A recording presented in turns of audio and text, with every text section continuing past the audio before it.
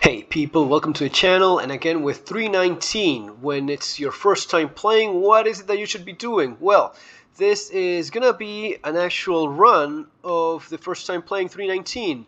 Now, as I always say, if it's your first time playing Star Citizen, do use the referral code. You will have mine there below in the description. Don't waste any money, just do your starter ship pack, 45, 50 bucks. That's all you should be spending in this. I mean, if you want to spend $10,000, which I know people do, be my guest, But my advice would be you're not going to be enjoying the game anymore just by doing that. It actually kind of works against the fun of enjoying the game.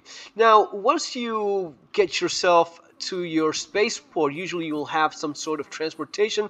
What is it that you should be doing? Well, once you go to the expo and rent a few more ships, you will have several of these at your disposal. So for example, I have my little Avenger Titan there. These ones I just rented. Now, all of the ships, you first have to ask them to be delivered. If you're not planning on using some of the ships you rented from the Invictus event right now, then go elsewhere and have these delivered. I suggest going to a space station, saving your character in the hospital there in case you die, and having your ships delivered there, especially now with claim times being as long as they are. Now, I've already claimed my little Sentinel, which is available for rent, and that's what I'll pick up right now. So you ask it to be delivered, you will be told of a certain hangar where you have your ship. 06, there we go. I like starting these with activating call to arms just to get paid a little bit extra. That's always, what was it, 006 is it? Yeah, there it is. 066, there it is. So I activate call to arms in your Moby glass. As always, you want to click on F1 for that. Elevators are even slower now. Nice feature. Okay, F1, you go here and you go into your contract manager and you activate these. You already have it. So in mercenary, a call to arms. It's important to activate this one because whenever you kill an enemy, you will be paid more. 500 bucks, 1,000, depends. Then activate this one, protect site trial contract. These are the bunker missions. They're not always all that easy. It takes a little bit of a learning curve, but you want to do a couple contract missions in bunkers so as to stock up on gear without having to buy it with in-game money. It's much better to save that money and buy actual ships than just having that spent in stuff like, clothes and, well, armor and undersuits and all that stuff. These ships are quite nice. The Vanguard series, the Sentinel is all laser weapons, so yeah, it's a lot better for grinding. The combat beacons that I was explaining before, the best way to make money in the game right now, doing those low combat beacon missions and then moving up to the moderate ones. You could go try the high combat beacon missions, but honestly they've been made so tough, so hard, that it will be quite difficult. Even torpedoes are not working as well as they used to, and that kind of sucks. It is what it is. The company already has us used to this kind of thing, so wouldn't be a first time. Now, if you play for the first time, you will notice that you can open the hangar with F3. I think they already made it. If not, go into F1 and go into Comlinks and go into Friends. And here, clicking here, they will open it for you. But I suggest doing it a hotkey on F3 if it's not already the case. I think it is, but maybe I got that wrong and I did this myself at some point. Anyway, you want to go up, accelerate C so as to go decoupled, and take a bit of velocity and go a little bit faster. Once you reach about 8 to 9,000 meters, maybe 10, 11, you will be able to go into quantum travel mode. With B, you go into quantum travel mode. As you see right now, you have to first exit the atmosphere. That's what we're trying to do right now. Going for one of our first bunker missions. They are under different names. You will find some of these, like, yeah, the bounty missions are also good. Protect site or protect site, try site, protect site trial, anything. You have to just check that there's some security force there so as to not have to deal with the turrets. Turrets are kind of a pain in the ass because it means you have to go spacewalking. well, actually not spacewalking, but walking the surface and not landing with your ship right there where you want it. Now, I will also suggest that besides doing the bunker missions, you also want to drop by a couple of the mining stations. You will quickly know to identify them on the different planets and moons. Mining stations are perfectly safe. You just land there and loot. You will loot food, clothes, undersuits, and some armor as well. So it's a good way of stocking up on some of these supplies without spending any actual money. If you die, no big deal. You can actually do these bunker missions without anything at all. Just go at it naked, and with a middle mouse button, getting very close, it does a takedown on your attackers. So you can just bring them down by just rushing them and clicking on the middle button on your mouse.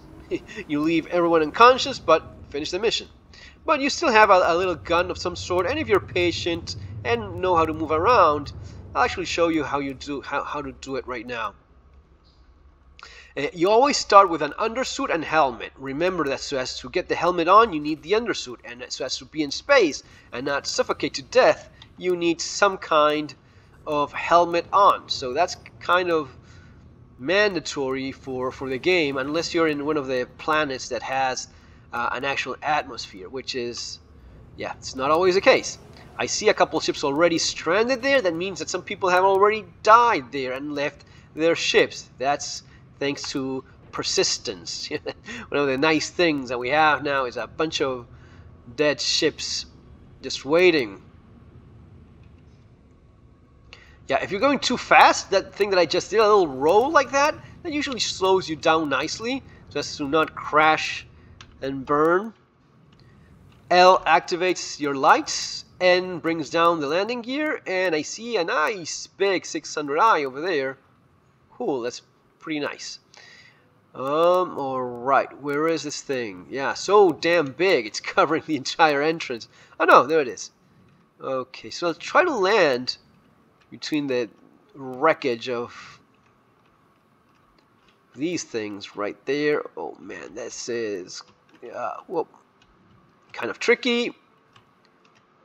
Somehow managed to land in that spot. Okay, let's leave the shields on. Why? So as to get out of our seat. And there we go. We have the mission going. 10 out of 10 hostiles. Nice. At least that's a good start. We bring our little handgun out. Do we have a handgun with me? Yes, I do. Okay. Little arc light pistol. Sometimes when these ships are left behind and blown to crap like that, you can actually access them if you shoot the doors enough times. Yeah, nice. Dead people. If you shoot the doors several times, you open those doors and you can get in and steal those ships. If the elevator hasn't spawned, leave the area and come back. It's been 100% success rate in my experience. Right? Center button, it just hits the guy with a gun and leaves him unconscious if you're just way too close for comfort. If I have a little bit of luck, I may be able to find, nope, well, not the case here. What is it I find here? I hopefully, well, nope, nothing. Okay, I just have my little red med pen there. So let's be patient, move around a bit, and rule so as to not die is keep fluid. Move around a heck of a lot, and that usually works pretty well. That's a good guy. Don't shoot the good guys, only the bad guys. Okay, good guy here as well. Now that bad guy that I did shoot the crap out of, he has some decent guns which I could make good use of. So let's just run around a little bit. I'll just drop my armor over there and get that guy's armor, which I like a whole lot more. Actually, I could actually do something else. You know what would be even better? To keep my undersuit and get the guy's armor. I have a bunch of guys there that should provide some level of protection, I'd hope. They're keeping their act together. Alrighty, okay, let's do this. Loot, loot, loot. So just double click on this thing. Man, you see it's not working, but usually double clicking on it should allow me to just steal the entire thing. But since it's not working now, just have to be a little bit more creative. So I'll just drop my undersuit and my helmet over here and steal the entire thing. Alright, so I drop this thing, I drop this one. There, nice. Nicely piled up. Running a little bit. Moving.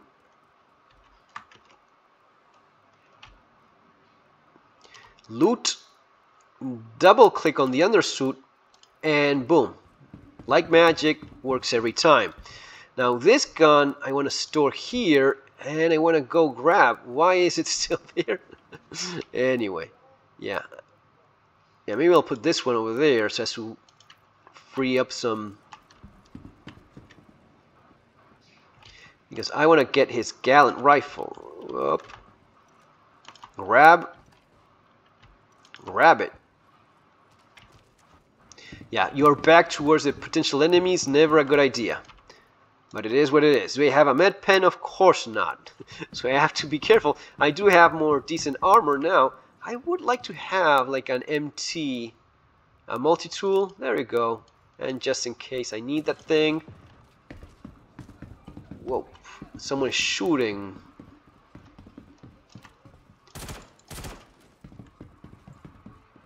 If you move around like I just did, that gives you a little bit of an edge in terms of the desync that you have. Because with that desync, there's a fair chance that you will not die right away. So at least I have that med pen there.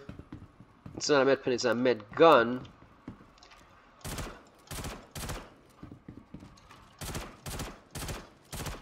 Not shooting all that great today. But neither are these guys. Probably better off just killing them all. Man, I do want to get myself med pens, which usually work nice. What about here? Okay, I at least have one. Let's finish this thing. And loot. A good bit of armor. Headshot works nicely. It's one of these weird double guns. Oh crap. Reloading worst possible time.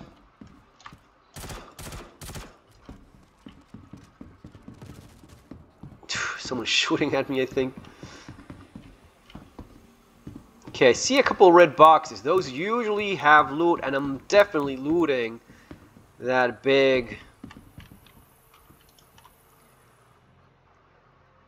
nicer heavy armor. Okay, that's nice. That's nice too. Yeah, that guy, looting his ass for sure. That was easy.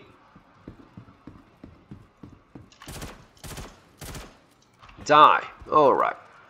And there we go. Now I have to just hurry a little bit, carry some of this stuff. I wish I could have been able to just park the park the ship a lot closer than I actually did. I'm a little bit further away. Usually don't like that all that much, but you get the point. What you can do, and I'll show you how to do it right now, you can make a very quick run for it. You will take a hit in your... Oh man, really? 30k right now? That would be so hilarious. Yep. When you see the elevator going like that, you're kind of screwed. You're kind of done. Anyway, folks, that's gonna be all for now. As always, see you on our next video. Take care.